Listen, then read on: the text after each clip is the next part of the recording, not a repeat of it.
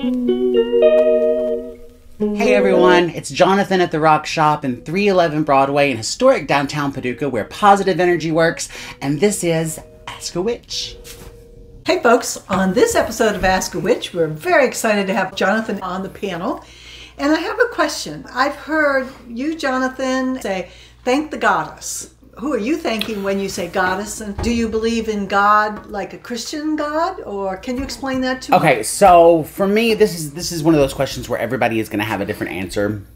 So this is going to be my personal view on that. When I say thank goddess, the idea of an old man or an old woman up in space looking down and being like, yeah, she's been naughty and nice. That's Santa Claus. Similar, but not the same thing. So when this big Jesus Santa Claus up in the I'm so sorry that if I offended you, get over it. Anyway, so whenever I say thank God or thank goddess or oh my goddess or oh my God, I believe personally that there is a creative energy, a creative force that birthed the universe through whatever kind of magical combustion, whether it's science or magic, whatever. I am just a peon. I know none of that.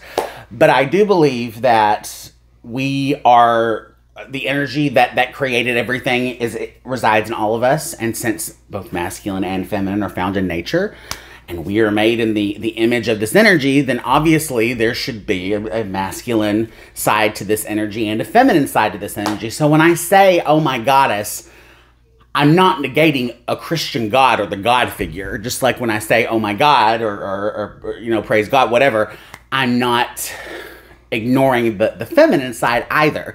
You know, there's sometimes where you need like a dad and sometimes you need a mom, that kind of thing.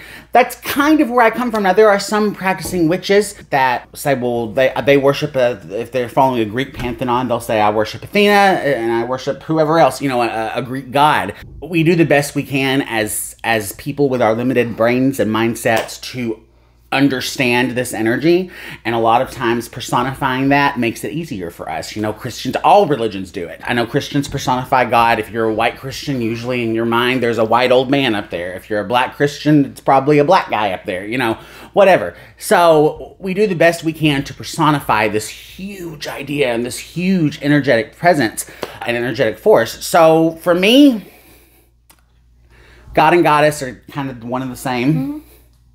But also different. Wow. This was not a good idea for a short video. So It could be just the generic divine feminine, divine masculine, but it also could be a specific individual. Like Athena or... well, for instance, let's say whenever a Christian needs something or wants protection, they'll pray to God to, you know, dear God, Father in heaven, blah, blah, blah, hallowed be thy name. So let's say that Christina is having an issue and she's having romantic issues. Sure. She might, to get very specific in her prayer or ritual or spell work, whatever you want to call it, she may call on Aphrodite, who is the Greek goddess of love and romance. And when you get very specific like that, that helps gear your energy and focusing on manifesting the kind of outcome you would like. So obviously if she's in some kind of romantic entanglement of some sort, well, but if she was... If I was.